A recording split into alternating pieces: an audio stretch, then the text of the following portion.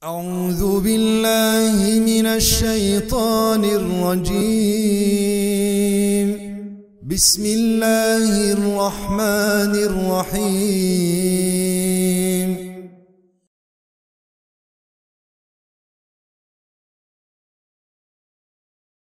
إن الحمد لله نحمده ونستعينه ونستغفره ونعوذ بالله من شرور أنفسنا من سيئات أعمالنا من يهد الله فهو المهتد ومن يضلل فلن تجد له وليا مرشدا. قال الله تعالى في كتابه الكريم وفرقان المجيد بعد أعوذ بالله من الشيطان الرجيم بسم الله الرحمن الرحيم. يا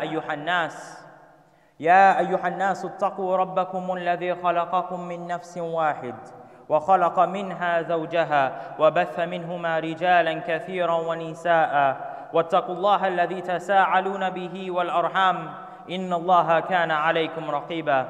وقال أيضا يا أيها الذين آمنوا اتقوا الله حق تقاته ولا تموتن إلا وأنتم مسلمون.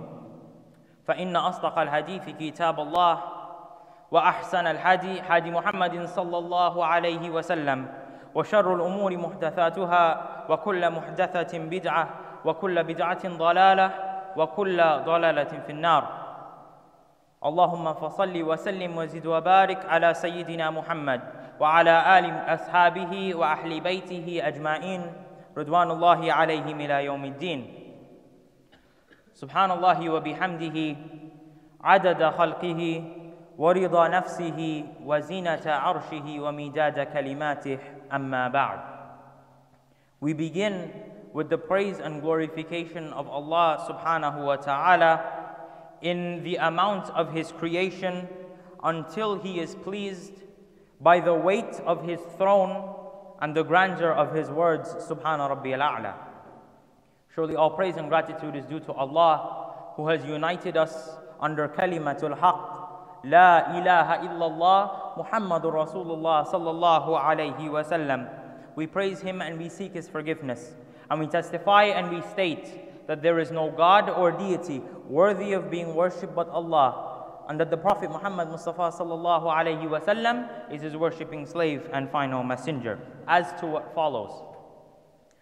Alhamdulillah, Allah Azza wa Jal has given us the opportunity once again to convene in His house on this blessed day of Jummah so that we can join with one another in seeking the reward and the forgiveness of Allah subhanahu wa ta'ala. Now, as it pertains to Jummah, there is a surah in the Quran that we know we are recommended to recite on this day particularly, and that is Surah Al-Kahf. And when we recite Surah Al-Kahf, we find that there are 4 stories in it. The first, making mention of Ashabul Kahf or Ahlul Kahf, the people of the cave. The second, Ar-Rajulain or Al-Jannatain, the 2 men or the story of the 2 gardens. The third, Musa wa Khidr, Prophet Musa alayhi salatu salam and the wise man Khidr, and lastly, Dhul Qarnayn, the king. Unfortunately, we cannot cover each and every one of them today because attempting to do so would not give each example its due diligence. So we will cover one instead. The mention that Allah subhanahu wa ta'ala makes of the 2 individuals and the 2 gardens. And we will try to extract 3 simple lessons from it. Of course, there are more, but given the time constraint, we will try to learn 3 things from this account. And I've elected to share with first myself and to remind you the story of these 2 men, because what happened between them, the conversation, one of the contents in the conversation that they had with one another is very similar to the situation that we see happening in our homes, in our workplace, in our schools, and in our masajid. So what happens in Surah Al-Kahf? Who are these 2 men? What is the situation that Allah Azza wa Jal describes with them? Allah subhanahu wa ta'ala tells us in the surah, وَاضْرِبْ لَهُمْ مَثَلَ الرَّجُلَيْنِ جَعَلْنَا لِأَحَدِهِمَا جَنَّتَيْنِ مِنْ أَعْنَابٍ وَحَفَفْنَاهُمَا بِنَخْلٍ وَجَعَلْنَا بَيْنَهُمَا زَرْعًا. and present to them, Ya Muhammad, the example of two men.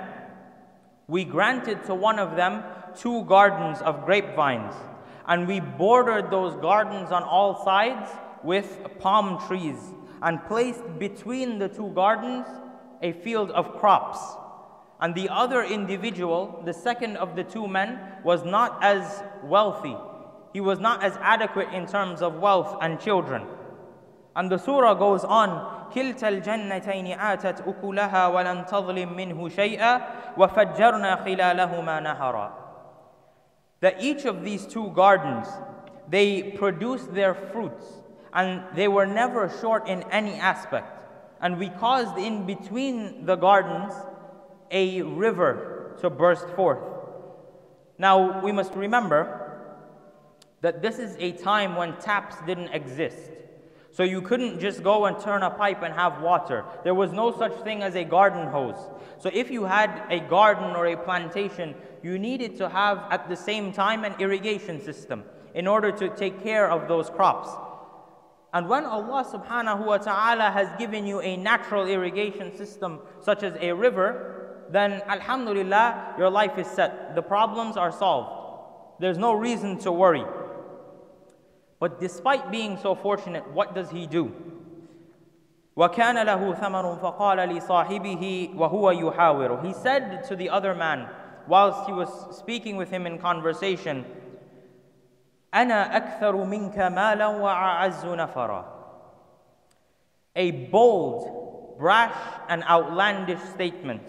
He says, I am greater than you in wealth, and I am mightier than you in followers.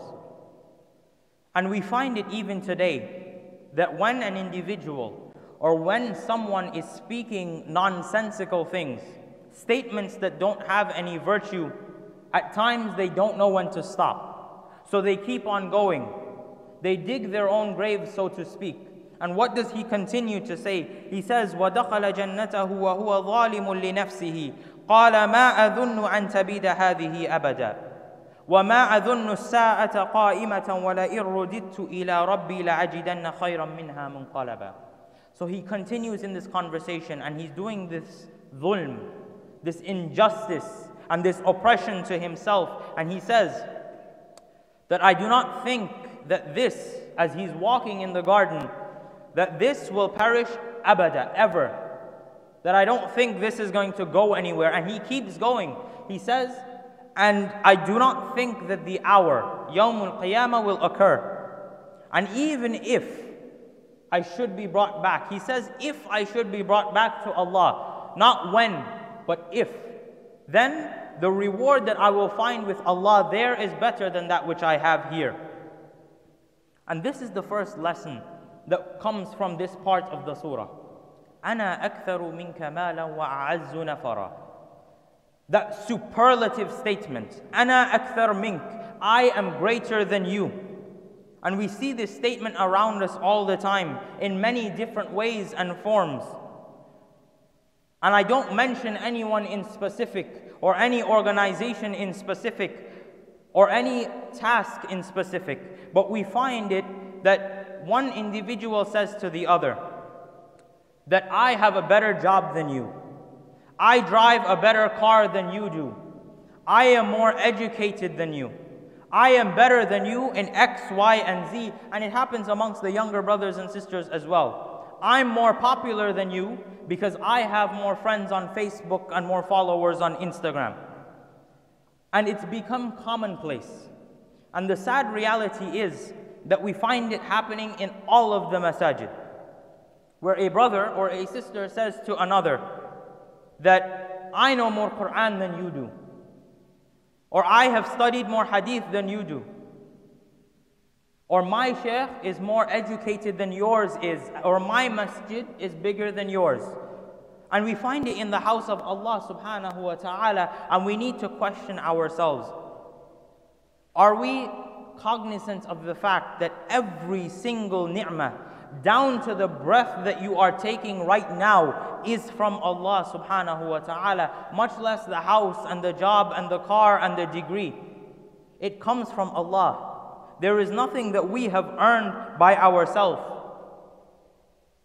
But this braggadociousness, it's ingrained in our minds at this point. So at the drop of a hat, we rush to belittle the next person so that we can boast about ourselves.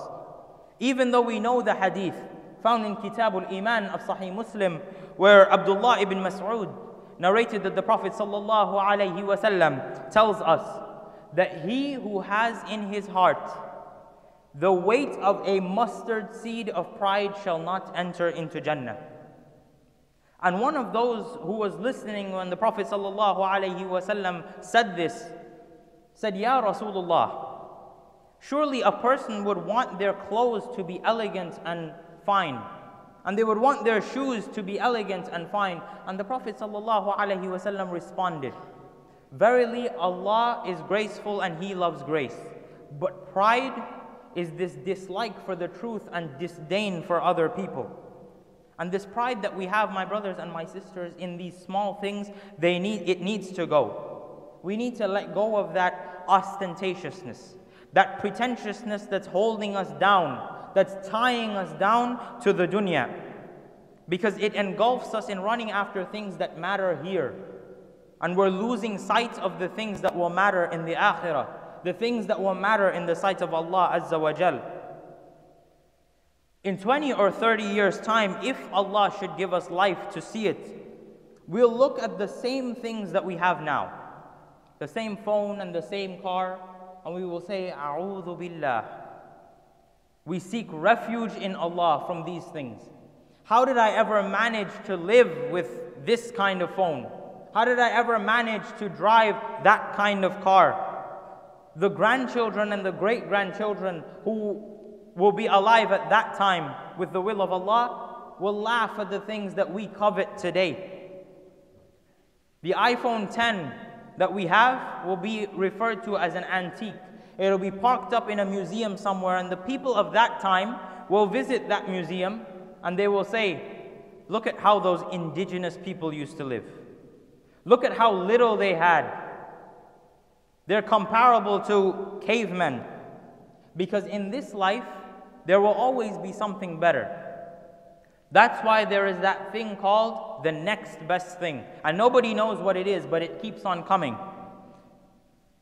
But when we orient our minds towards the akhirah, my brothers and my sisters, let us ask ourselves, because things begin to change, what can possibly be better than the Jannah and the reward of Allah Azza wa Jal? And by the same token, what can strike more fear into our hearts than the Jahannam and the wrath of Allah Azza wa Jal? And that's the curse of the dunya, when we run behind things that only matter here. Because this dunya is like a rat race. And I've heard this example before, and it's quite a clever one, so I will convey it to each and every one of you. This dunya is like a rat race, where we're running along and we find a piece of cheese. But when we get to this piece, we smell a better one. So we leave this one and we run to that one. And when we get to that one, we smell an even better one. So we leave that one and run to the next one, and so on and so forth. So even if you win the rat race, congratulations, my brothers and my sisters, you're still a rat. Al-Hasan al-Basri rahimahullah, he mentions in a statement of advice, where he says, Ya ayyuha al-shabab, i'malu lil-akhirah. O young men and women, work for the akhirah. And he continues this statement by saying that in my life, I have found that when an individual works for the akhirah, Allah subhanahu wa ta'ala benefits him with the dunya as well. And he continues to say, but I have never found in my life that when an individual runs after the dunya, that he has any reward to reap from the akhirah. And what makes working in this dunya, what makes working for the akhirah whilst we are here easy? Our surroundings. And this brings me to the next lesson we learn from this part of the surah. After this rich individual said all of these ridiculous things, the poor man, his companion, then told him, أَكَفَرْتَ بِالَّذِي خَلَقَكَ مِن تُرَابٍ? That have you disbelieved in the one who created you from dirt? ثُمَّ مِن نُطْفَةٍ, and then from a single droplet, ثُمَّ سَوَّاكَ رَجُلًا, and from that droplet fashioned you into a man. And he told him, لَكِنَّ هُوَ اللَّهُ رَبِّي وَلَا أُشْرِكُ بِرَبِّي أَحَدًا, but as for me, He is Allah, one, and I refuse to associate any partners with my Lord. And the advice that he gives him is one that is very profound, one that each and every one of us should take and ingrain into our personalities. He tells him, وَلَوْلَا إِذْ دَخَلْتَ جَنَّتَكَ قُلْتَ مَا شَاءَ اللَّهُ لَا قُوَّةَ إِلَّا بِاللَّهِ, that why when you entered into your garden didn't you say, what Allah willed has occurred, and there is no power except the power of Allah. And by our surroundings, the aspect that we need to pay close attention to is our friends, those whom we choose to have around us, to give our companionship to. Because it is of paramount importance that all of us, male or female, young or old, rich or poor, we pay close attention to these individuals. Because our friends can quite literally make us or break us. Because we spend time with them, be it at work or school, after school, on the weekends, what have you. But what is the result of the time that we spent with them? When we sit and we talk to them and we spend time with them, do we walk away from that gathering a better Muslim? Do we walk away with incrementally more iman than when we joined them? Do we walk away even a more well-rounded individual than when we join them? And this includes the conversations and the friends that we have that exist in our phones as well, my brothers and my sisters. Because if we're having these conversations and they're not doing us any good, then they are doing us harm. If we're having these conversations and we're discussing the lives of other people in a negative manner, and we receive, even if the situation is such that we are just receiving it, if we read it, if we enjoy it, if we say nothing against it, then unfortunately Allah subhanahu wa ta'ala will hold us equally accountable for it. At the same time, we cannot expect to gain from our companions and not be able to give others through our companionship. The Prophet sallallahu alaihi wasallam reminds us in a hadith, لا يؤمن أحدكم حتى يحب لأخيه ما يحب لنفسه, that neither of you could be true believers until you love for your brother that which you love for yourself. So if our brothers and our sisters are doing something that is earning them the displeasure of Allah, it is our duty to at least call it to their attention. Because we cannot simply want to have just good friends. We need to improve ourselves as well, so that anyone enjoying our friendship will be in good company. And the Prophet ﷺ tells us the benefits, the merits of good company and the retraction of bad company, where he says, a good friend and a bad friend is much like one who sells perfume, musk, and the blacksmith. If you spend time with the good friend, you will leave his company and he would have given you a gift of perfume, or you may have bought some perfume from him. But at the very least, you leave his company with a sweet fragrance. But in the bad company, like that of the blacksmith, your clothes might end up burnt. You might be covered in soot. But at the very least, you leave his company breathing the putrid air from the furnace, as is found in Sahih Bukhari and Muslim.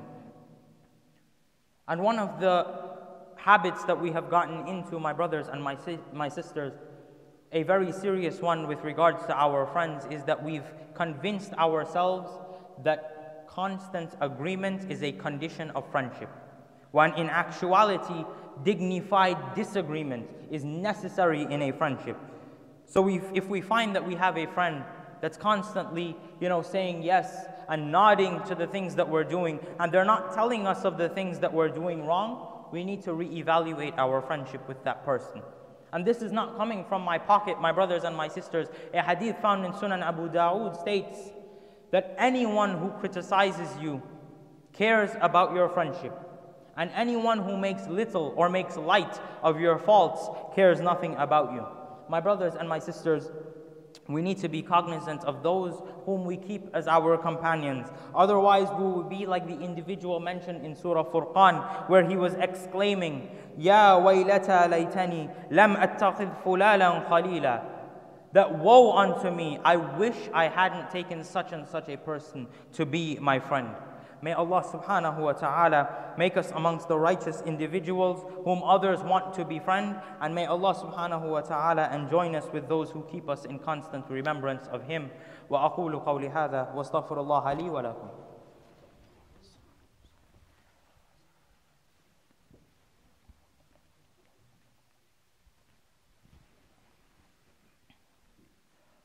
اللهم صل على محمد وعلى آل محمد كما صليت على إبراهيم وعلى آل إبراهيم.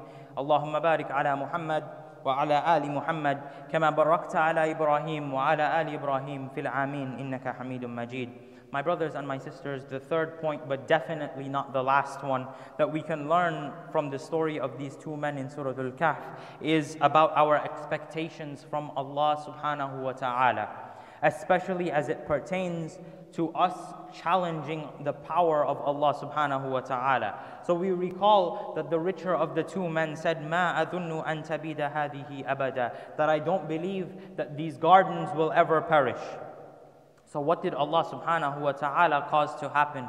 وَأُهِيتُ بِثَمَرِهِ فَأَصْبَحَ يُقَلِّبُ كَفَّيْهِ عَلَى مَا أَنْفَقَ فِيهَا وَهِيَ خَاوِيَةٌ عَلَى عُرُوشِهَا وَيَقُولُ يَا لَيْتَنِي لَمْ أُشْرِكْ بِرَبِّي أَحَدًا.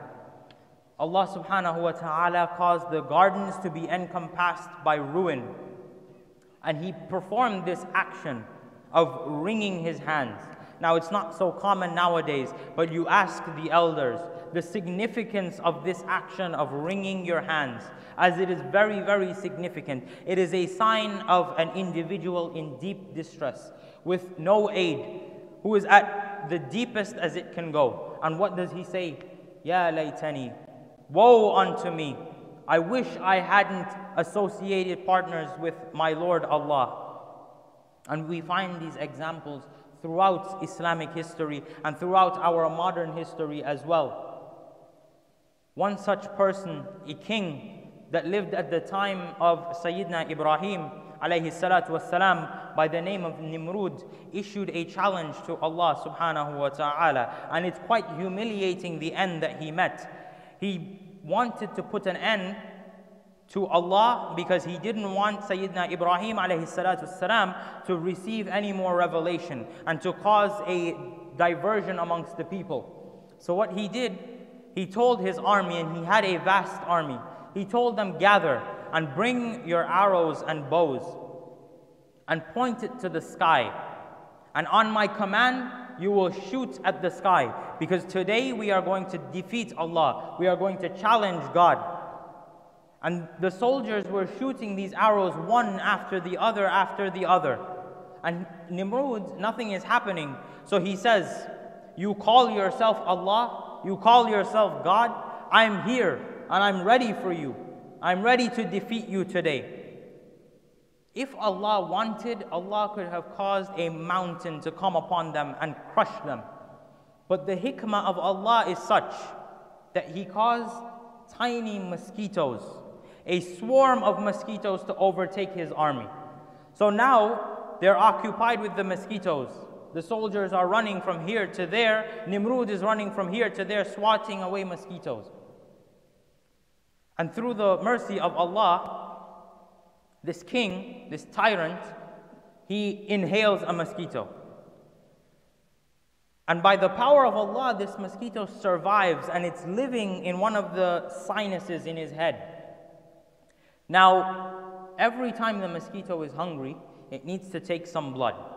And every time the mosquito is restless, it makes that buzzing sound that we are all familiar with. And in order to get that mosquito to stop, Nimrud has to whack himself on the head. So he's going around constantly, whacking himself.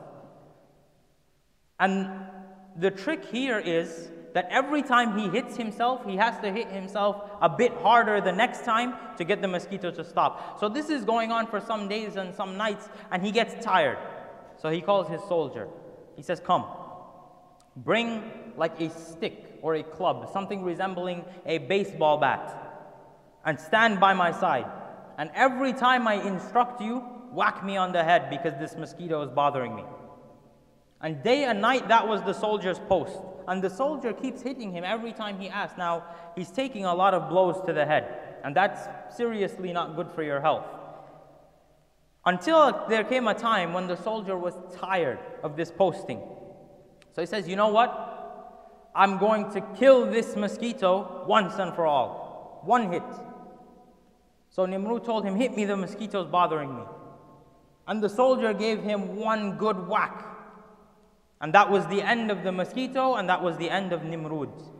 Why was his end so humiliating? Simply because he thought he was a Jabbar, and he thought that he was a match for Al-Jabbar. So he challenged Allah subhanahu wa ta'ala. And the examples are many. We find in Surah Qasas, around the 75th ayah, the lesson of Qarun, where he walked in the streets full of pomp, with this pompous attitude, showing everyone the wealth that he accumulated.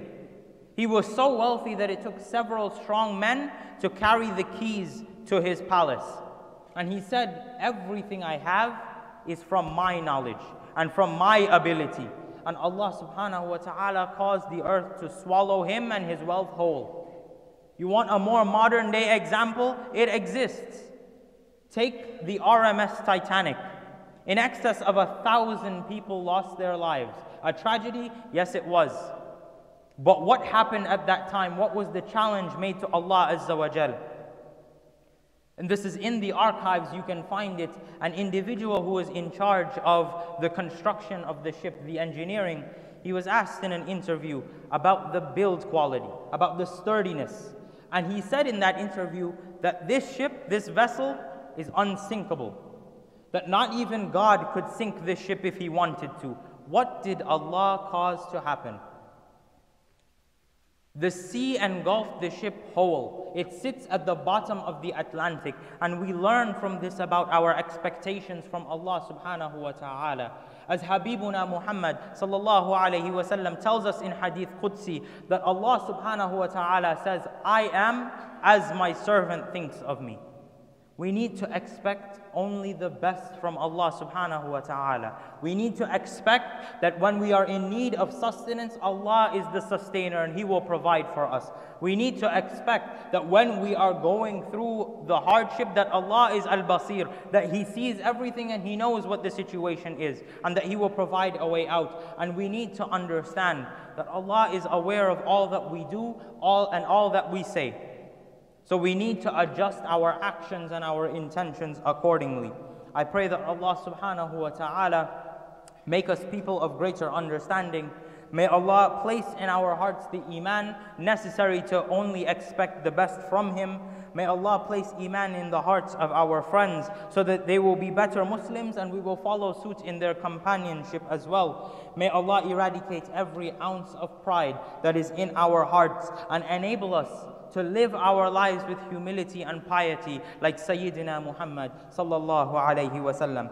I ask Allah to grant all of those in our community who are sick relief from their illnesses. I ask Allah on behalf of our Muslim brothers and sisters who are facing oppression around the world to grant them freedom from their oppressors. I ask Allah to forgive us and to forgive all of those who have departed before us and Muslims around the globe, and grant us all a place in Jannatul Firdaus. Allahumma arina al-haqqa haqqan warzuqna ittiba'a wa arina al-batila batilan warzuqna ijtinaba. Ibadullah rahimani wa rahimakumullah. Inna Allah ya'muru bil adli wal ihsan wa ita'i dhil qurba wa yanha 'anil fahsha'i wal munkari wal bagh ya'idhukum la'allakum tadhakkarun. Udhkurullaha yadhkurkum wa'aduhu yastajib lakum wa la dhikrullahi ta'ala أعلى وأجل وأتم وأهم وأكبر وأقيموا الصلاة. بسم الله الرحمن الرحيم والعصر إن الإنسان لفي خسر إلا الذين آمنوا وعملوا الصالحات وتواصوا بالحق وتواصوا بالصبر